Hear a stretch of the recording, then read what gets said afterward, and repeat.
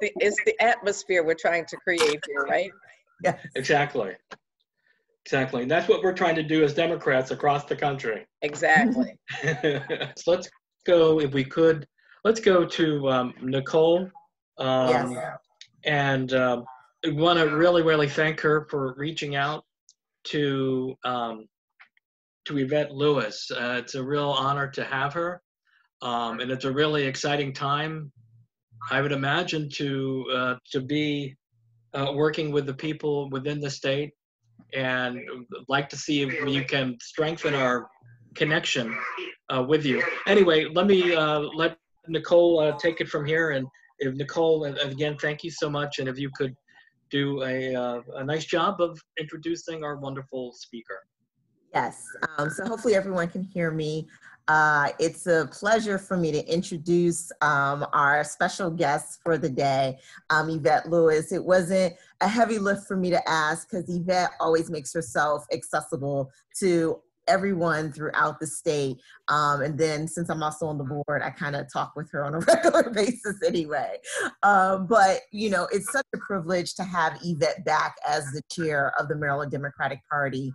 She was first elected as chair back in 2011, and at that time became the second African-American woman to serve in that post for the state, serving from 2011 to during that period, she raised $7 million and ran two statewide coordinated campaigns. Yvette was also our fearless leader in 2012 as we attended the Democratic National Convention in Charlotte, North Carolina, and she planned and organized all the state party events there, which encompassed about 15 various events for more than 300 attendees over that 5-year period. During her role as chair as well, she was all across the state of Maryland, visiting central committees, Democratic clubs, and really pushing to elevate the party and its leadership councils.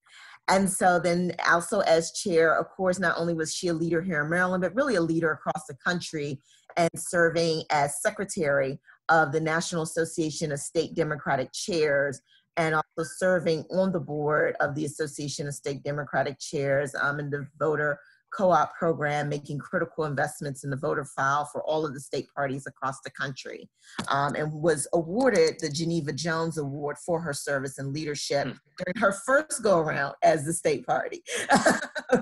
So afterwards, she was elected to serve as one of our at-large DNC state, and represented the state on the Convention Credentials Committee, as well as later on the DNC Unity Reform Committee. She truly believes that the party is a big tent party and we must be open and inclusive of absolutely everyone.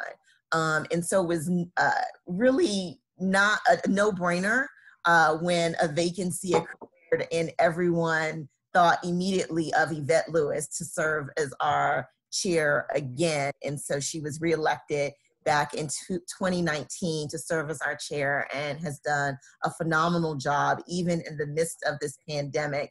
We're continuing to raise money. We are operating, you know, in a really good position, all things considering, and our finances look great. And Yvette did a marvelous job with an event that the party had several weeks ago, getting all of the various presidential, Democratic presidential candidates to come here virtually to Maryland to kind of kick us off for our general election. And so it's my honor to welcome Yvette back to the club, because she's no stranger to us, and she lives right here in Prince George's County in Bowie. And so just thank you so much, Yvette, for just joining us again. I am delighted to be here. Thank you, Nicole, and thanks you all for inviting me. This is a great time. You know, someone said, well, how is it being chair this time as opposed to last time? Actually, it's a lot more fun because everybody recognizes the importance of this election. Everybody recognizes the role that the Maryland Democratic Party can play, not only here in Maryland, but nationally. The last time it was easy. We had the trifecta. I mean, we had the General Assembly, we had the governor's mansion, we had Barack Obama. Anybody could have been chair at that time because we had it all. But we've had 2 cycles now where we haven't had it all. And this last cycle, with Donald Trump has been a nightmare, unlike anything any of us could have imagined. Yeah. So people are engaged and people are excited and people are motivated and they want to work.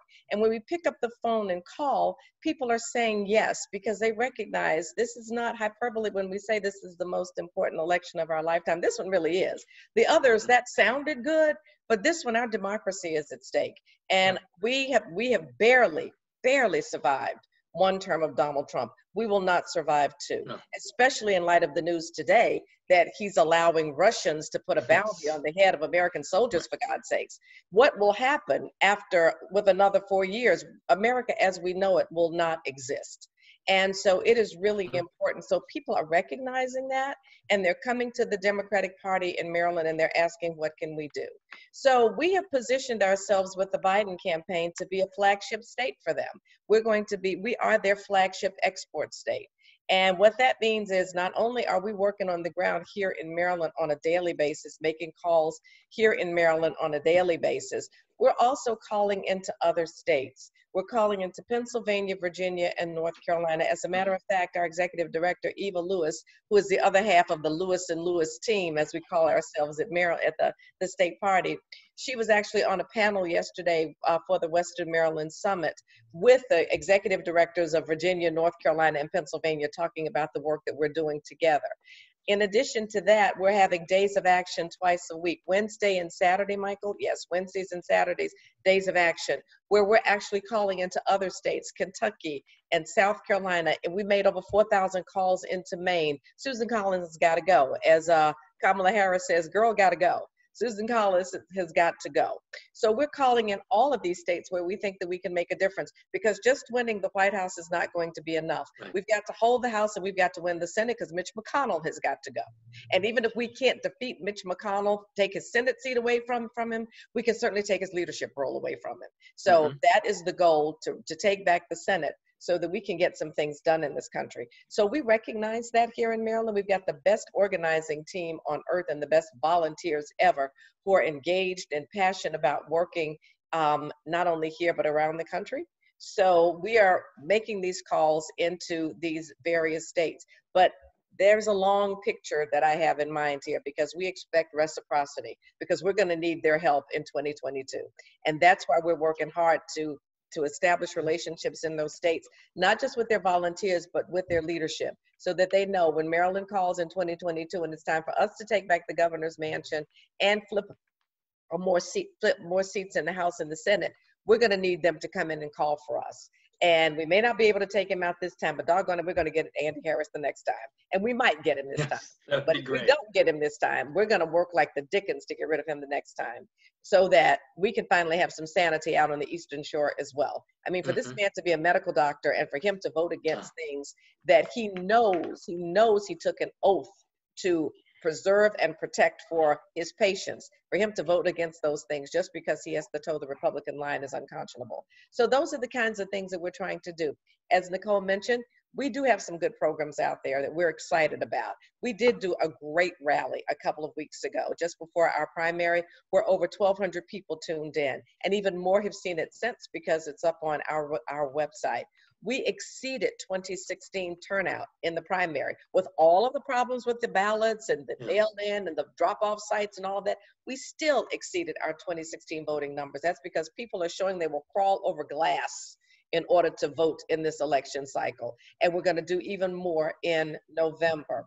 The other thing that we've had going on is we've got this panel on Tuesday night, a Black Lives Matter Next Steps panel. Now, the purpose of this panel is not to vent, and it's not to dump on one group or another. This is a solutions-oriented panel. We want to have a conversation about what we can do here in Maryland to bring about better understanding, better relationships, better collaborations. That's what this is about. And we have some wonderful people that will be on the panel. We have our new Congressman Kwesi Mfume. We have Karine Jean-Pierre, who is now the senior advisor to the Biden campaign. And many of you may know her from MSNBC. She's a Marylander and a great friend. We have an activist, Christian Oriata. We have Wes Moore. and Delegate Janelle Wilkins, and Senator Mary Washington is our moderator. I'm very excited about it. We already have well over 400 RSVPs. People have signed up. It's going to be on Facebook Live, so you can join us Tuesday night from 7 until 8:30. You'll be able to, send your questions in and we'll get them answered. But this is the first in a series of panels that we're going to do. This is not going to be a one-time conversation. I think that's been part of the frustration. Things happen, all of this energy bubbles up and then it sort of recedes. Well, this time the energy is not receding because you can't look away. We all saw 8 minutes and 46 seconds. Nobody can look away and say that that didn't happen. And I think the energy is there to try to come to some agreement and some consensus here in Maryland.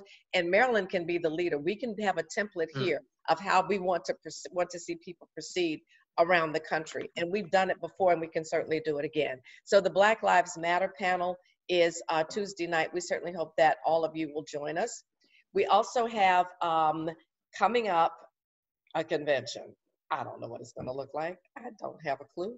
They told us that Milwaukee is going to be the flagship, the anchor, I guess, for the convention. So some people will go to Milwaukee, but the majority of the people won't. And I know that our delegates, a lot of them won't be able to go. Some people have pre-existing conditions. Some people have financial concerns. Everybody, we just want to make this a wonderful experience. And in many ways, it's going to be even better because people at home will really be able to participate, right, in ways that you haven't been able to do. So we're looking at ways to see if we can get in a large field where we can do some social distancing for an opening night kind of event where people will be invited to come. We want to see if we can do something on Wednesday night when there's roll call, when Maryland gets to read our number of our delegates that are pledged to Joe Biden, and possibly something on Thursday night, which will be the Vice President's speech, a way for all of us to get together. So we're looking at that. A lot will depend on the governor and what the governor is allowing in terms of enclosed spaces where we can be, because we'd have to have technology in order for everybody to Skype in and see everything that's going on. So we'll have to see. But the outdoor spaces, we think that we might be able to do that pretty successfully. So we're looking at a couple of places. Just know that if we are able to do things in an outdoor type of setting, we intend to move it around the state so that everybody will have an opportunity to participate. It won't just be in one location. So we want to kind of move it around so that everybody feels like they have the experience. The one thing we are going to continue to do every morning at convention, we have a breakfast. So we are going to be having those Zoom early morning meetings, and they will be open. So once again, you'll be able to participate and you'll be able to see. The goal is to have guest speakers come in, because that's what convention is all about. You have your breakfast and you bring in a guest speaker, someone not of your delegation. I mean, we're fortunate here in Maryland because we get to see our representatives all the time. So it'll be fun to bring in some guests. I know when I did it in Charlotte, believe it or not, on the Wednesday morning breakfast, because Doug Gansler was the Attorney General at the time, and he sponsored that breakfast. And we ended up having at that breakfast Kamala Harris and Beau Biden, because both were attorneys general at the time, and they were friends with Doug Gansler. Who knew that, first of all, that we would lose the beloved Beau, but also where Kamala Harris was going to end up, because that was really sort of like her coming out party. That was her first time speaking at a convention.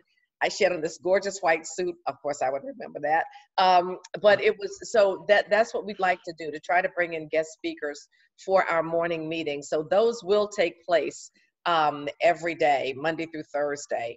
So we're working on that. So just know that we're working really hard to try to make this an all-inclusive experience for those of you that are here in Maryland, whether you're a delegate or not.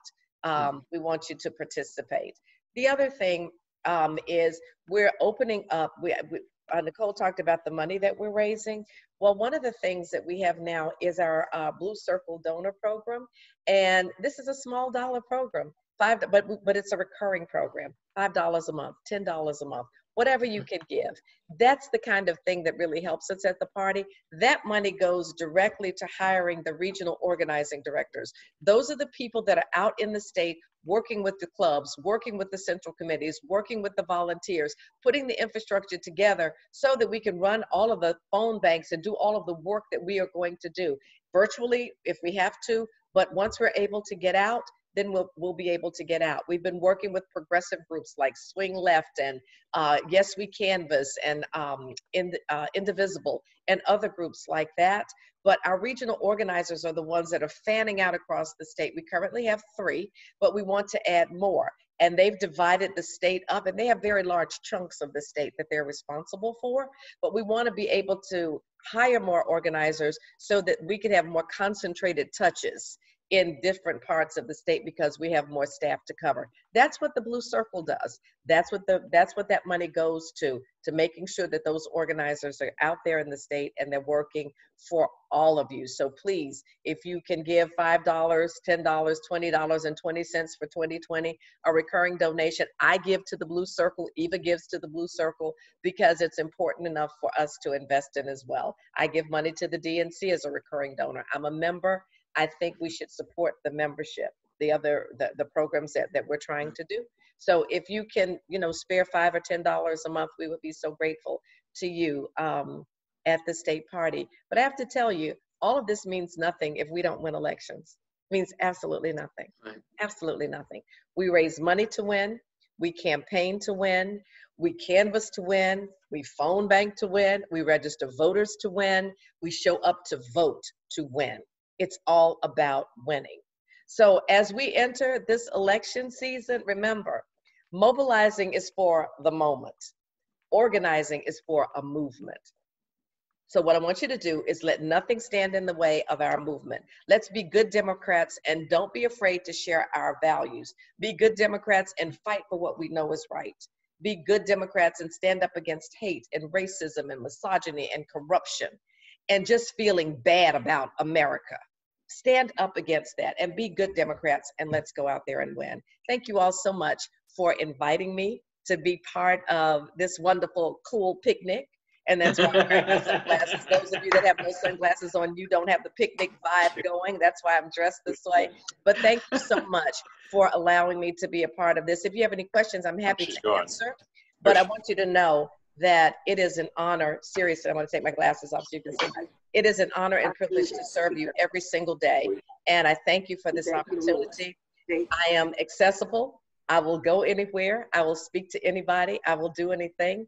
I truly love the Maryland Democratic Party. I think that I have evidenced that over the years. And I will continue to do all that I can to make this party as successful as I possibly can. So thank you all very much. And I'll answer any questions if you have. Thank you so much. Anna, can I just say something after you go? Well, no, I was just gonna, Yvette, thank you so much for your leadership, your inspirational words, and for all the work that you do. It's more than a full-time job trying to lead the Maryland Democratic Party, and we're just so fortunate to have an individual like yourself in this role. So I've got 2 questions. One, just in a very specific way. This is a well-established club, and we've got a pretty large reach just in terms of the number of people on our mailing list and the number of members, active members, and just other members. So specifically, what are you looking for from us, short term, like in July and August? Phones, because that's all we can do. Mm-hmm. That's all. We can't do anything else. And Michael is on this call, and he can tell you how to get hooked in with the party so that we can get you guys set up to start phone banking. That is as much as we're going to be able to do right now until this, whatever this is lifted.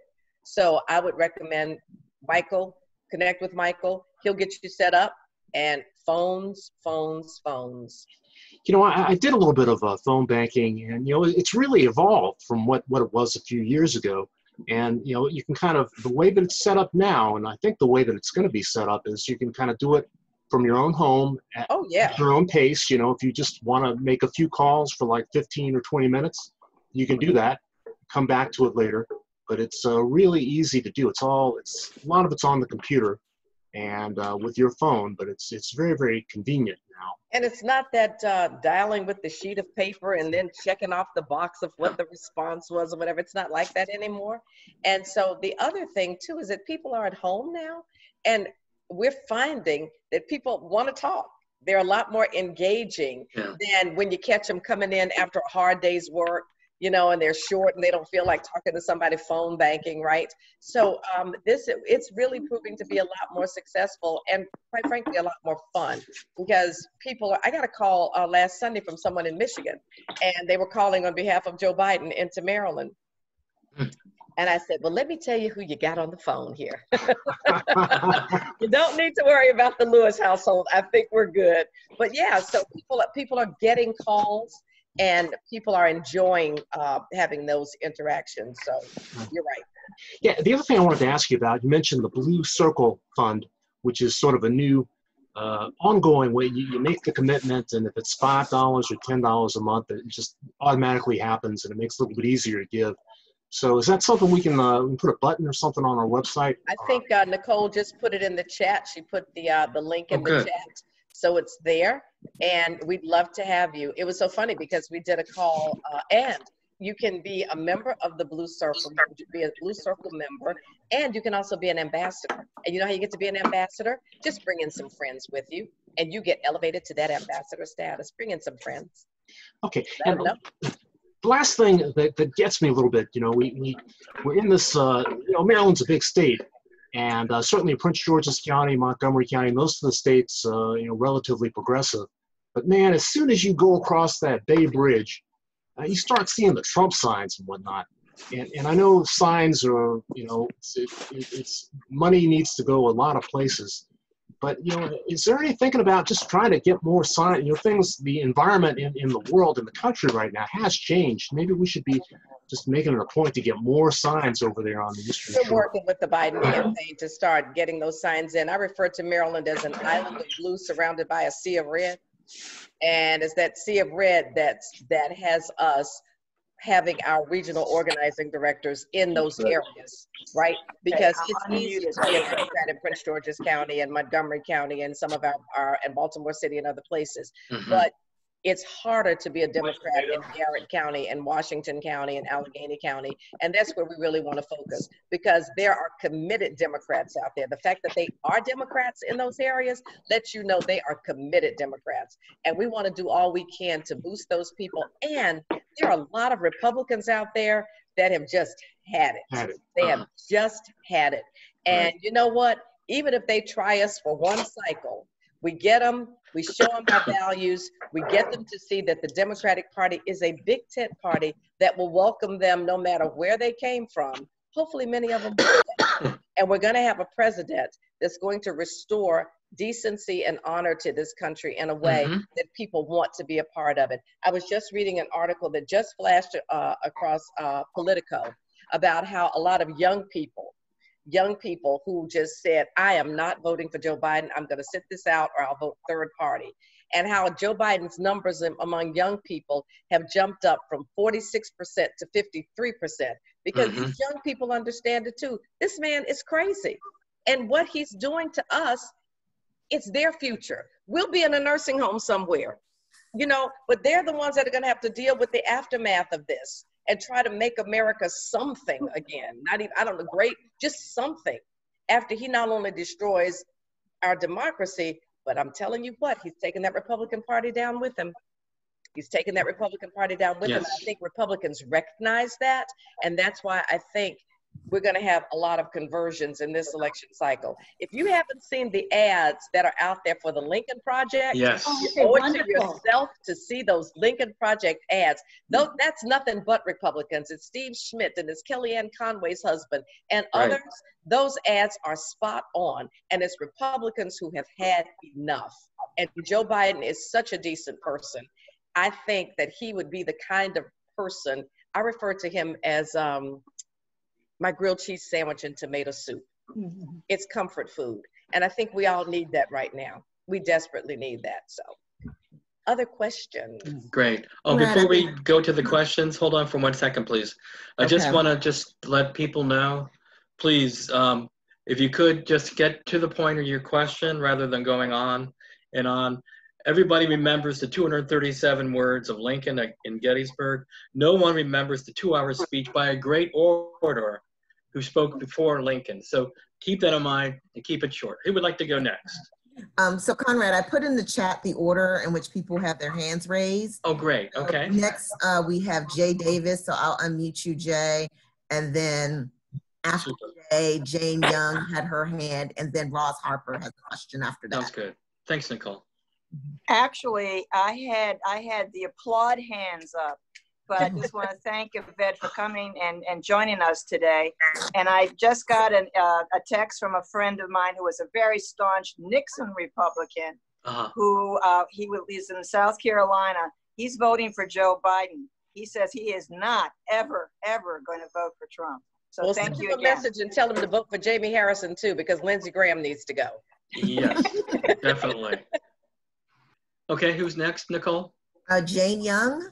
That's me. And I've done a lot of phone banking, mostly in the past, and things have changed a lot. Not just the coronavirus, but we're getting a whole lot of spams and scam calls. So we never answer our phone anymore. And I think most people are like that. So what I would really like to do, I think I'm pretty good at phone banking, but in the past, they said, don't ever leave a message. And that was fine because we would get still a lot of people. But now I don't think we're getting a lot of people. So I would like to leave a message, whether that's in the rules or not. But I would like to leave a very brief message. And if somebody called me from the Democratic Party, I would pick up the phone. But I'm not picking up for anybody else that I don't recognize. But unless it's somebody that I want to talk to.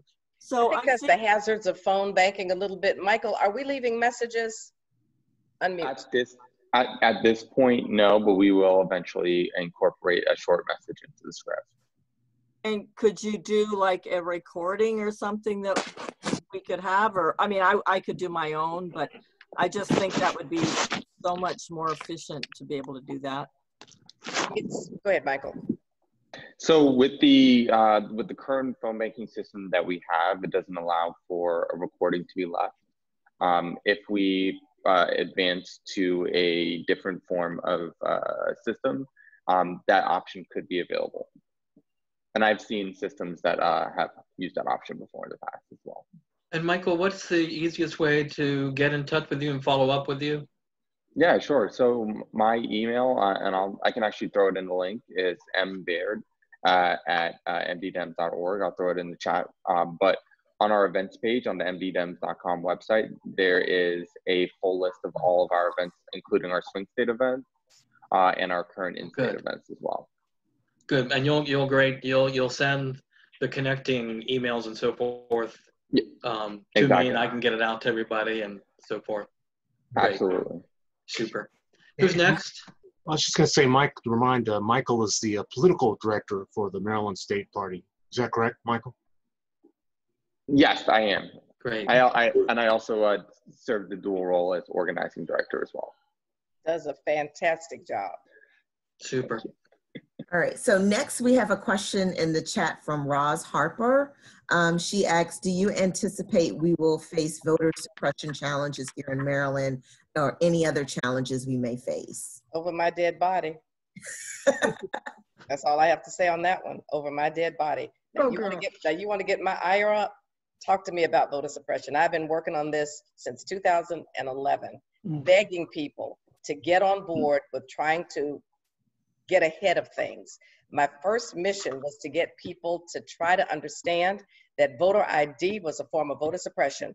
Beat them at their own game. Help people get ID. Don't fight it in court. Fight it in court and get ID. Well, we spend all of our time fighting it in court. The man has stacked the courts with judges now, right? We need to help people get if they're going to put those barriers in our faces, then let's knock them down. Let's knock them down. Okay, you want me to have an ID? Here it is. But my legislature has to pay for it for people that can't afford it. My Republican legislators that are saying that I have to have this voter ID, then you're going to have to help me get it. They would have backed off of that, you know? So no, we're going to do all that we can. We're already putting together an after action report based on what we saw happening here in Maryland back in this last primary. One of the things that I'm advocating for, if nothing else, if the vendor is a problem, and let's say I concede that the vendor was a problem as far as ballots and get them mailed and all of that stuff, then we need to have somebody on the ground with the vendor. How hard is that? And then we also need to have, oh, I don't know, maybe a tracking number on the ballots when they're mailed. Amazon sends you a tracking number. They tell you where your package is when it's en route. Just little things like that we need to start looking at. But the one thing we need is an answer from the governor. It was supposed to come at the end of this month. So maybe tomorrow or Tuesday, we'll hear what it's going to look like. But the minute we find out what it's going to look like, the Maryland Democratic Party goes into overdrive with educating people so that they know exactly what they have to do on election day. The other thing that we're advocating for, more drop-off spaces. They only had one drop-off site in Charles County, for God's sakes. At 10 o'clock in the morning, they had 200 people in line, right? So, like I said, you don't want to start down that road with me, because you see I get really fired up about voter suppression. As far as voter suppression around the country, we've got a very, very dynamic voter protection team here in Maryland, plugged into the voter protection team at the DNC, plugged into the voter protection teams around the country, and we're already starting to work on finding ways to make sure that people have access to the ballot. And I think after what has happened in these primaries, did you see the people beating on the windows, on the doors in Kentucky last week when they locked them out? I mean, they are going to do everything. That is the only tool the Republicans have left. That is the only tool. And the only way to overcome that tool is to show up in massive numbers, which I think we're going to do this time, in massive numbers everywhere, so that it doesn't matter how badly you suppress the vote. People will stand in line and they will not move. In Georgia, the last person that voted at midnight. The same thing happened in Texas. The same thing happened in Washington State. Wisconsin. People are going to stand in line. Our job is to turn out those people so they can't be turned away. So they can try to suppress the vote, but we're going to be out there in so many numbers, hopefully they'll give up. Okay, so the next question we have is from Samia Shell. As a young person, how can we organize a large group of young voters to help GOTV and Black and Hispanic communities? Now, you guys know how to do that. You know how to do social media. You know how to get on those things that you're on all day long and connect with your neighbors on Instagram. That's a good thing. That's not a criticism. It's a beautiful thing. We didn't have that way of communicating. If I was late coming home, I just got on punishment because I didn't have a way to call home on the cell phone and say, I'm going to be late. I just missed curfew. You guys don't have that. You guys have the most sophisticated way of communicating with each other that I am absolutely in awe of. And if what I heard is true, and the way those little teenagers kept people away from Donald Trump's rally, you guys are awesome. That is how you engage. You start talking to your friends, you start talking to your neighbors, and you start organizing each other. Start these chats, these conversations back and forth with each other, and organize your own phone banks, calling each other, texting each other, whatever it is you guys do to communicate. You can tell me what to do, sweetheart, because you guys are the masters at communicating right now. Absolutely. Yes. Nicole? I don't know if there's any other questions. I don't see any additional. I have a quick question. Yeah. Nicole? Oh, hold up. Yes, can you hear me? Yes. Okay, I don't see any other hands raised right now. Right here.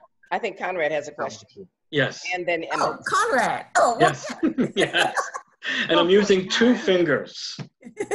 The best line that George W. Bush had was when asked, what did you feel about the reception? And he said, well, I was pleased that people, when they raised their hand, they used 2 fingers and not 1. But anyway, the Baltimore Sun had an article today about the election officials group. And they were talking about a variety of approaches, not just by mail. What's your feeling, and where do you see that going? I'm not really sure. My feeling is whatever gets the most people to vote, I'm all for. So if it's hybrid, where some people request an absentee ballot and some people go and drop off or go in person or more early voting, I say the more the merrier. Whatever it takes to make it easier, not harder for people to vote. There were impediments this last time, especially with people that didn't get ballots and people who had their ballots returned because they had moved. A lot of people had moved and they had not alerted the Board of Elections. So what happened was when they tried to deliver the ballot, it was returned. Then you go to vote on same-day voting, and you find out, well, your ballot is here. You returned your ballot. Well, no, your ballot was returned because you had moved, and so it was recorded a certain way as having been returned, but not having been voted. So people had to vote provisionally. So, you know, cleaning up all of that, but whatever it takes for people to be able to vote, I say all of the above. Okay. All right. We do have a hand raised, Conrad, by Jerry. You want to go? Hi. I'm concerned that the virus is generating all sorts of economic disruptions, and there'll be lots of people will be without money and they won't be able to pay their rent, and they may move voluntarily, or they may be evicted, or they won't be able to pay their mortgage and they'll move. So this will greatly complicate the mail balloting, but it also raises the question: if somebody is in economic dire straits, they may not be inspired to vote. They may be sufficiently depressed or discouraged that they'll say, no, not this time. And I guess I'm partly saying this because in January I heard a Go Out the Vote Getter in Atlanta who was saying that the big untapped vote is Black males. And he went on to say that Black females vote very well, thank you, but the Black males were not hearing from the Democratic primary talk that addressed their concerns. And I guess the number one concern was keeping out of jail, and the second, third, and fourth concern was all related to I need a reasonable job so that I can contribute to society, so I can feed my baby, and and none of the candidates in the Democratic debates were talking about those things, and I don't hopefully this will change, but well, the Democratic debates, I wouldn't hold that up as any kind of symbol of what should or shouldn't, will or will not be discussed. I mean, those debates were, they weren't debates, they were talking sections. I mean, you know, you have so many people on the stage, you don't get to answer questions, and you can only answer questions as they are given to you by the moderator. So I wouldn't use that as a template, but what I would use as a template is a vice president's agenda, especially his agenda for African Americans, his Lift Every Voice agenda. And he specifically deals with income inequality. He also deals with criminal justice reform, but more importantly, he deals with building Black wealth, because there are some young Black men that are interested in moving ahead. There are some that are interested in being entrepreneurs, and there's some that have some exceptional ideas about how they can contribute to society. And I think that those are the conversations that are being had, and those are the conversations that are part of the vice president's proposals. And so that's one of the reasons I'm excited that Karine Jean-Pierre is going to be on the panel on Tuesday, because she is going to specifically address the vice president's Lift Every Voice agenda, and that is his agenda for Black America. I think that there shouldn't be a separate conversation for Black men and a different one for Black women. I think there should be a conversation for us as Americans, because really, we all have the same agenda. whether, no matter what color we are. I think we all have the same agenda. There's not a single parent that's not concerned about being able to take care of their child. There's not a couple that's not concerned about being able to pay their rent. There's not an African American, a young person, or any person that's not concerned about being stopped by the police, and then they find themselves in a situation they don't know how they got there. They could lose their lives, or they could end up with a criminal record. So these are all human issues and concerns. And I think that the vice president, his cabinet, his running mate, and all of the people that he surrounds himself with will address those issues that you just mentioned. Emmett, did you have a question? Yeah, I did. I had a question. So I was just wondering, we're a very well-established club here in the Greenbelt, District 22. Roosevelt Club's been around since the 70s, and we are able to to canvass and do a lot of phone calling and voter registration. These are all priorities of ours, and we do them well. So I was just wondering, I think I heard something about the state party looking at the different clubs in particular, and looking to instate some rules or regulations or some sort of changes in the relationship. So I was just wondering if you can give us a heads up on what that may be. We're kind of used to doing things in a certain way. We have our constitution and our bylaws, and we're an effective group. So Michael, you want to take that? Because I see your face. Yeah, no, absolutely. That is actually in reference to the central committees. What you're speaking to specifically doesn't relate to the clubs at all. We, as a Maryland Democratic Party, actually don't have any controls over the way clubs operate or run their organizations. So but the rules and the bylaws changes that are being proposed and will be looked at and discussed at our next statewide meeting is in reference to our central committees, not our clubs. Okay, thank you. Absolutely. Oh, Nicole?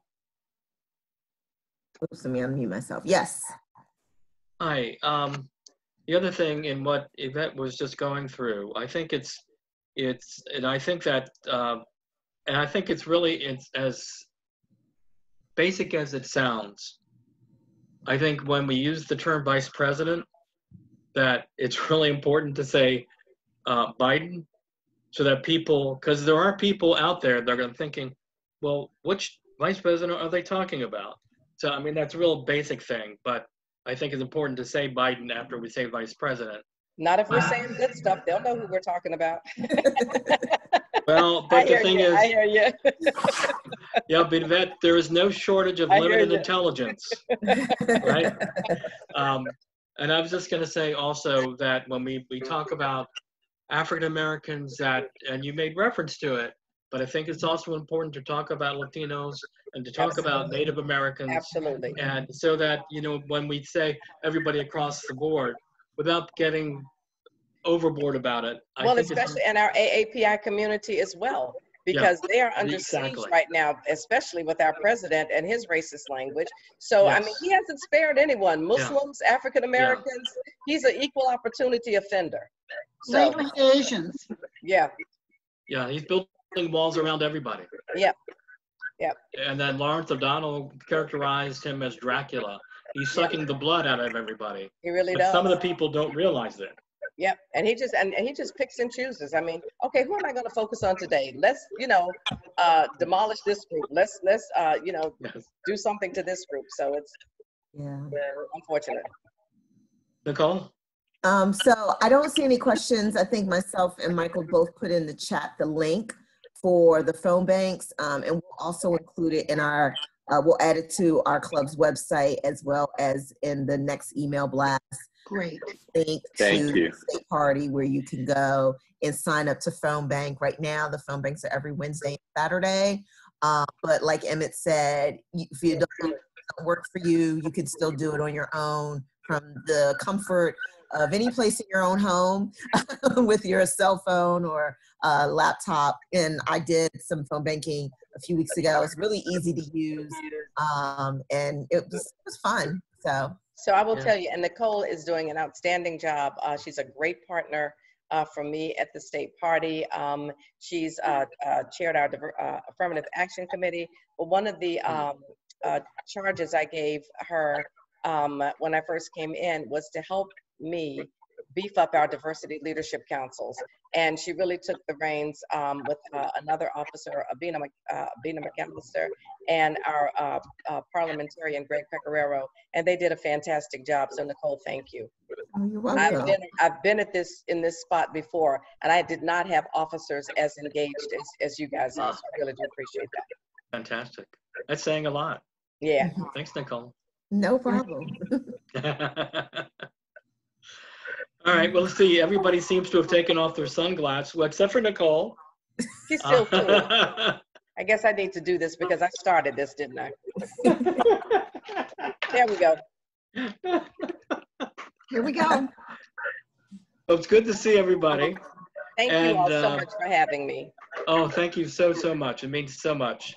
It keeps us going in the right direction. So I certainly hope so. So I know you guys are going to socialize and network and all that good stuff. So I'm going to sign off. But thank you very much for inviting me. And anytime you want me to come back or anything you need from the state party, we are there for you. Just send us an email, pick up the phone and call. Okay? Okay. Bye. Thanks, everyone. Right. Thank you. Take care.